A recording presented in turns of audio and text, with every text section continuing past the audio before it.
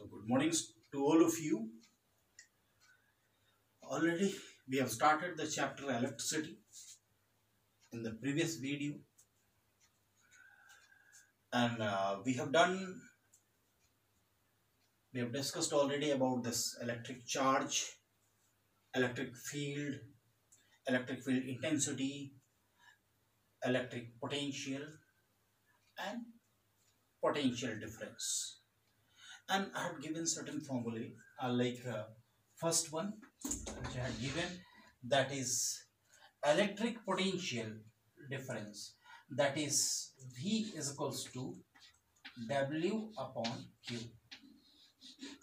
From this we have got W is equals to V into Q. So using this equation we can find out the work, and also as we know work and energy are equivalent quantities, so we can write energy also, that is equals to V into Q. Now on the basis of these two formulae we are going to solve certain numerical questions. The first question, you should write the question first. The first question is that a charge of 10 coulomb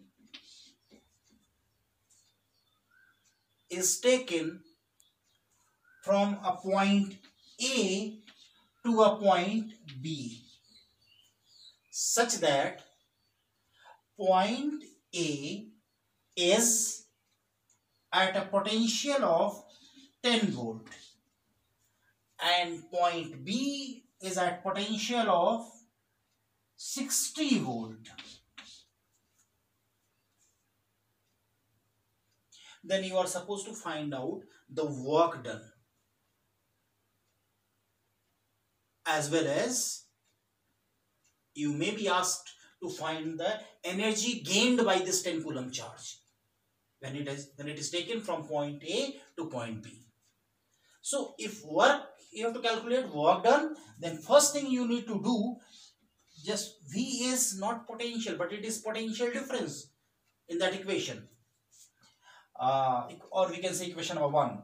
So V is potential difference. So here potential difference is 60 minus 10 and that is 50 volt.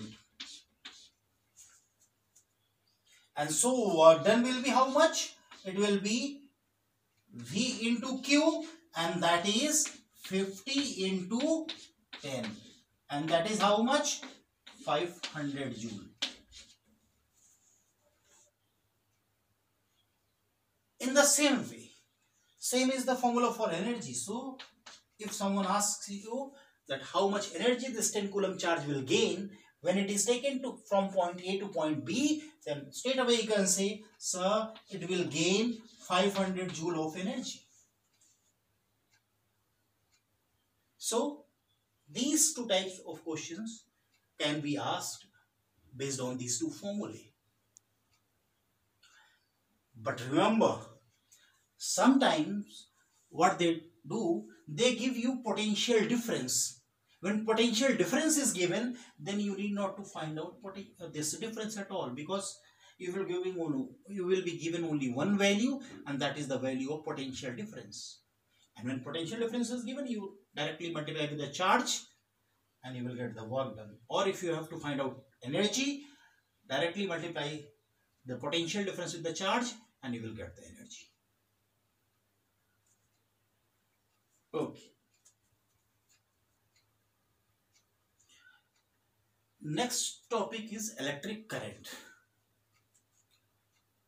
Now, we have heard about different types of currents, like air current, water current in the rivers, in the ocean. Similarly here there is electric current. Now what is electric current? Have you ever visited a river bank to see the river current? River current is produced by a static water or moving water? Obviously, it's moving water.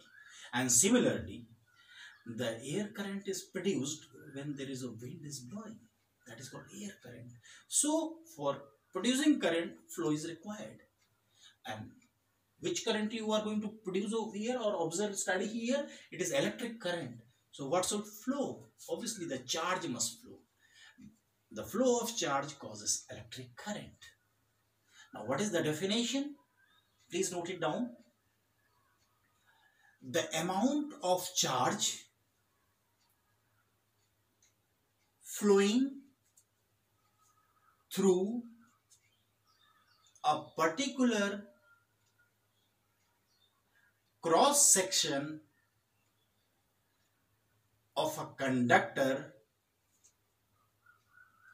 per unit time is called electric current. Full stop. It is a scalar quantity because it doesn't have direction. No, it has direction. It is the scalar quantity which has got magnitude and direction both. But it does not follow the laws of vector algebra. It follows the simple arithmetic rules, and that's why it is a scalar quantity. It is denoted by either small I or capital I. You can use any one of them, no problem at all. And its unit is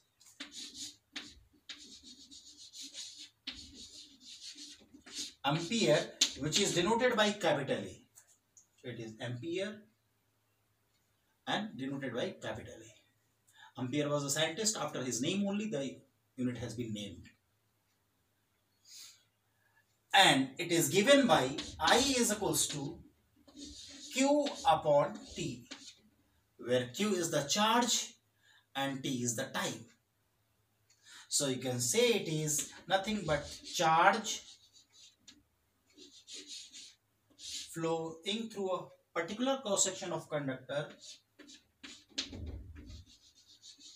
by time taken, and that will give you current. So from here, what we can write? Can we write 1 ampere is equals to 1 coulomb upon 1 second? Can we write this? And once we can write this, now we can define 1 ampere. We can define 1 ampere.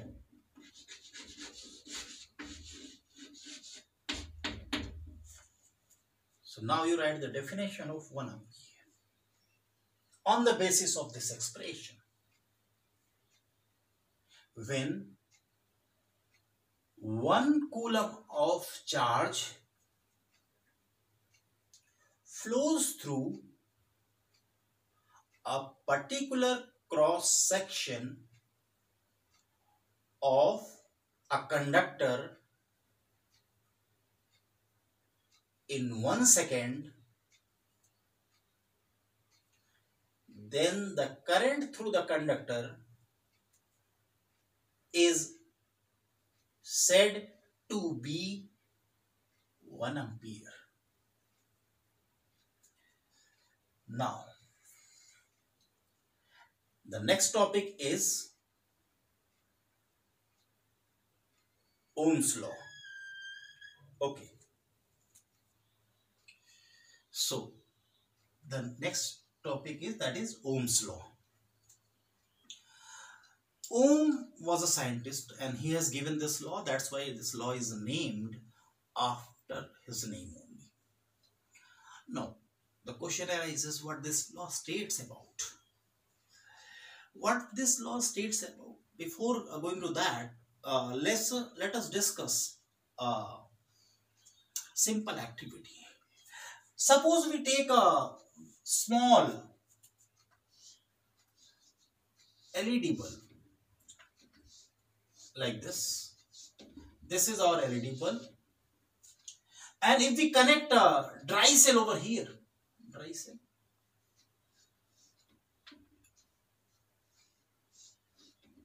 what you will find? Obviously, you will find that the LED bulb is not going to glow. Why? Because one dry cell, it provides how much potential difference? 1.5. You might have seen it is written on the dry cell. It is very common thing. Very regularly we can come across. No? So now what you did, you just added one more dry cell over here, connected one more dry cell over here, and what you found that now the LED bulb started glowing. Nice. Now suppose you decided to add one more dry cell over here. What you will find? It is going to glow even more brighter. Now, why it is glowing? When it is not glowing, that means very less current is flowing, and the potential difference was how much? 1.5 volt, because one dry cell is 1.5. One dry cell, it is 1.5 volt. So two dry cells were connected, then it started glowing, because 1.5 plus 1.5 volt, it became 3 volt. And which is the minimum voltage required or minimum potential difference required by this LED bulb to glow. And when you added one more, then it started glowing more brighter, because it got 1.5 volt more, and now it has become total 4.5 volt. So that means brightness, as I told you, brightness depends on the amount of current flowing through the LED bulb. So that means current is increasing.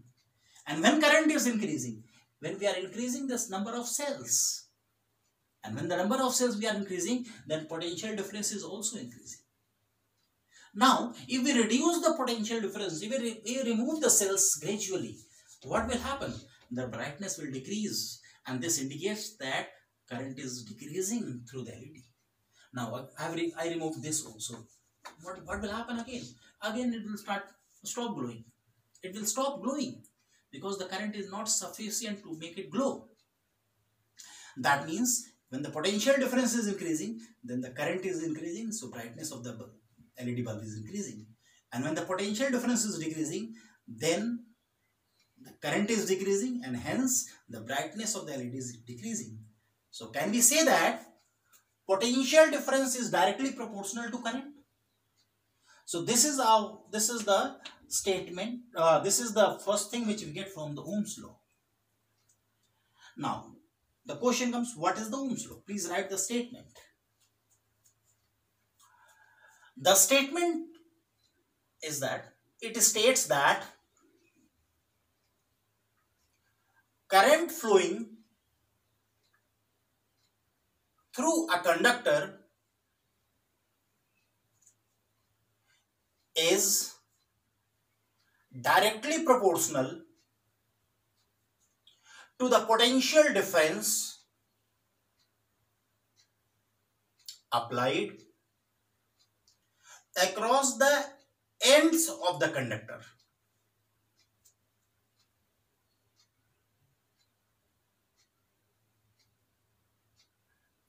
At constant temperature.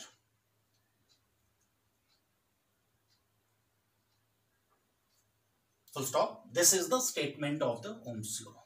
Now from this statement, clearly we get V is proportional to I. And we know that when there is a proportionality, what happens? We get graph like this. The straight line slanting on x-axis like this. And now, whenever there is a proportionality, what we do? We remove the proportionality, we put a constant. Here, R is constant. And R is known as resistance of the conductor. Now, what is resistance? To resist, no? It is opposing the current. So the amount of opposition a conductor offers to the current is called its resistance. Now you say, sir, if conductor is offering position to the current, then why it is conductor? It is relative thing, no? The conductors or the materials which has very high resistance, very less current flows through them, and which has low resistance, large amount of current flows through it very easily, no? And that's why they are called good conductors. And the materials which have high resistance, through them less current flows, and that's why they are not so good conductors, but they are okay, they are conductors. Okay, so resistance is the property of the conductor due to which it opposes the flow of current through it up to certain extent. Okay, not completely. Okay, it's not like that it is going to block the current. If it is going to block the current, then it is not a conductor. Okay, so it allows the current, but it offers some resistance. Like friction. Friction doesn't stop you. If you are starting the vehicle, it's not like that. Friction, obviously it is opposing your wheels of your vehicle, but it never stops it. It doesn't stop, no, immediately. If proper force is applied, obviously the body is going to move. It has got its limitation. In the same way, the resistance of the conductor also, it is limited. Now, it is a scalar quantity. Obviously, it is denoted by R, and it changes with temperature, and that's why it is very important to add that last sentence, that is at constant temperature. Because if temperature is not constant, then R will not remain constant. If R will not remain constant, then this will not be holding. The Ohm's law will not hold. And then your graph will not come straightly. It will come a curve. Okay. So the whatever we will study in class 10, that is for constant temperature. The temperature is not going to change in class 10 at least. Okay, so nothing to worry about it. Okay, a resistance is scalar quantity, and it is denoted by R. Its SI unit is ohm, after the name of the scientist, that is ohm, and it is denoted by a Greek alphabet called omega. The symbol is known as omega, O-M-E-G-A, omega. Okay, and the unit is ohm. Now we are going to discuss about the factors on which the resistance of a conductor depends. So, resistance of a conductor depends on various factors. First factor, it depends, resistance is directly proportional to the length of the conductor. First thing, if the conductor is very, very long, then its resistance will be high. If the conductor is very, very short, then its resistance will be very, very low. So, resistance is directly proportional to the length of the conductor. More the length, more the resistance. Less the length, less the resistance. Okay. The second thing, resistance is inversely proportional to the area of cross section of the conductor. Now, the question arises here, or the doubt arises in the mind. What is area of cross section? Area, already we know what is area, but what is area of cross section? What the cross section is actually? See, we look at this chalk, no? This is called cross section of this chalk. In the same way, most of the wires are cylindrical in shape, and this is circular part. So this cross, they have got circular cross section. If rectangular wire you get like this, no? Then here you will find rectangular cross section. Okay, whatever shape is there, doesn't matter. This is called cross section, and area of this cross section is called area of cross section. Okay. Now, if the area of cross section is more, then what do you think? The chalk will be thinner or thicker? If area of cross section is more, obviously, if area of cross section is more, we know that area will be equal to pi r square. So, if area is more, then radius is more. When radius is more, then chalk is thicker. Okay. And when radius is less, then area is less. Then chalk is thinner. So what will happen? When area is more, then resistance is less. That means when the conductors are thicker conductor you are taking, then the resistance will be less for that. If you are taking very thin wire, then what will happen? It will have very high resistance. So it's better to take thicker wire, no, rather than taking thinner wire. So this is there. Now third thing, this resistance depends on the material of the conductor. That means the conductor you have got, it is made up of silver, copper, aluminium or iron. If it is made up of silver, then obviously it will have less resistance, because this is called resistivity. We will discuss about it, and it depends on the material only. Rather, material and temperature, but temperature is not in our context, so we are talking about the material only. It depends on material. For silver it is less, for copper it is little bit more than that, so copper will offer more resistance than silver. For aluminium it is again more, so it will offer you more resistance. Okay, and for iron again the resistivity is more, so it is going to offer more resistance. So better conductor you are taking, less will be the resistance. So it depends on material also. So if we combine all these three, 1, 2, 3, then finally what we get? Finally we will get, okay. So finally we get R is equals to rho into L by A. This is the expression which we are going to get. So resistance depends on the length of the conductor. It increases with the increasing length, decreases with the decreasing length. Second thing, it is inversely proportional to area of cross section. So as the thickness of the wire increases, the resistance decreases. When the thickness of the wire decreases, then the resistance increases. So inversely proportional. And it is directly proportional to the material of the conductor, the resistivity of the conductor. That means if you are taking good conductor, then its resistivity will be low, and then its resistance will be low. If you are taking bad conductor or just conductor, then what will happen? Its resistivity will be higher, and so its resistance will be higher. It is pronounced as RHO rho. It is a Greek alphabet, and what it represents, the physical quantity it represents, is resistivity of material of the conductor, not the resistivity of conductor, but resistivity of material of the conductor. So it is a property of material basically. So here we can define resistivity.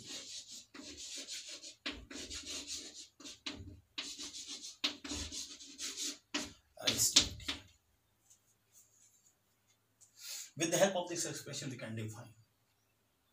Please start. If you want to write, you can write.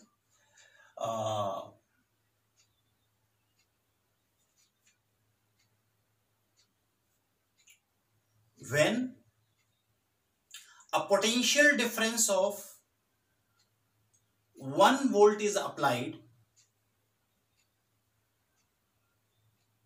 across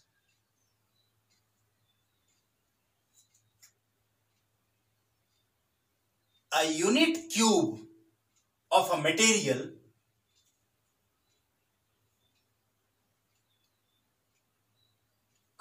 then whatever resistance it offers to the flow of current through it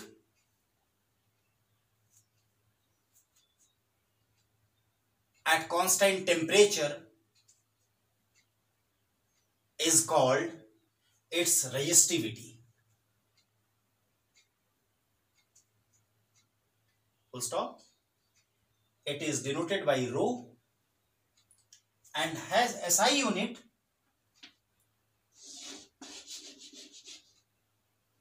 ohm meter, or you can write omega meter.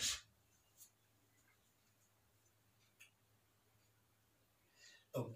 For conductors, you will find it is found in the range of 10 to the power minus 8. Okay. So it has got very small value, and it also depends on temperature. As what happens, resistance as well as resistivity both is directly proportional to temperature.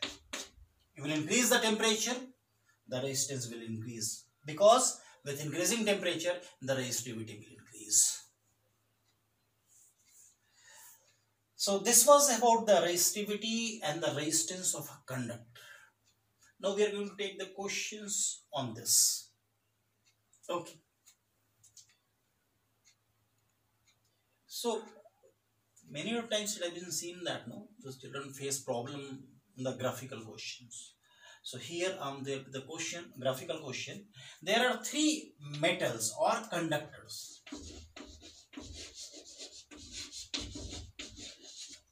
There are three conductors, A, B and C.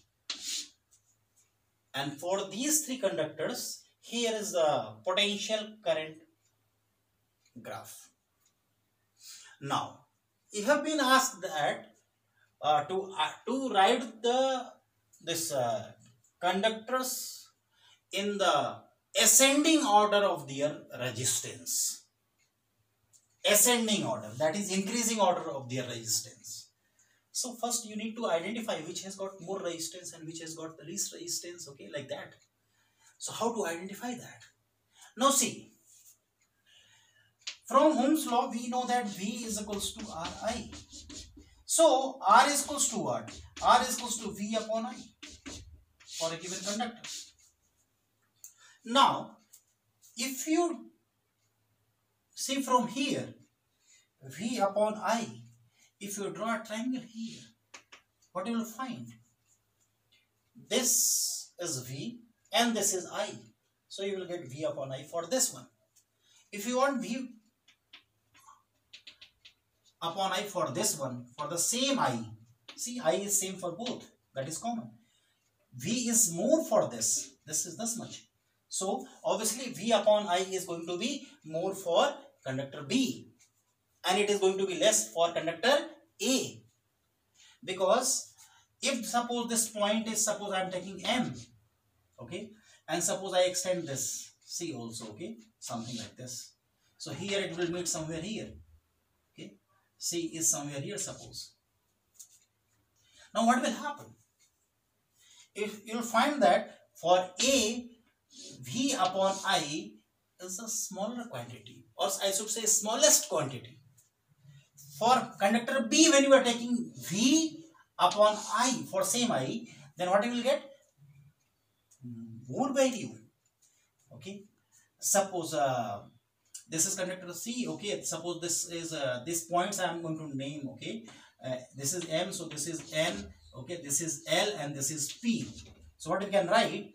This is Mn upon Om. This is resistance of conductor A. What is resistance of conductor B? The resistance of conductor B is, it is Lm upon Om. And what is the resistance of conductor C? That is Pm upon Om. What you can see? Om is common in all, same. Now, which is the longer in this numerators? Because when denominator is same, then the fraction which has got larger numerator has larger value, and whose numerator is smaller has smaller value. So here it's very easy to compare, because Pm obviously it is longer than other two, so resistance, that is Rc, is more and than Ra and Rb. Now what about Ra and Rb? In case of Ra and Rb, Lm is greater than Nm. So as Lm is greater than Nm, so Rb is greater than Ra. So if you want to write in increasing order or in ascending order of resistance, what you can write? Resistance of A is least, resistance of B is more than that, and resistance of C is maximum. So this is the increasing order of resistance. You can identify from the graph. Remember, one thing you have to keep constant. But there is a problem. Here in the graph, you have to see where on the x-axis it is potential difference is there or current is there. If the things are reversed, then the story will be reversed. Suppose potential is taken this side and current is this side, then the whole thing will get reversed. Then the fraction whose value will be less will have higher resistance, because resistance is V upon I. If V is this side, then this will become V, and V is same for all three. Current is different. So now, if the current is different, so for the conductor for whom the current is maximum, the resistance will be least, and the conductor for which the current is less, resistance will be high.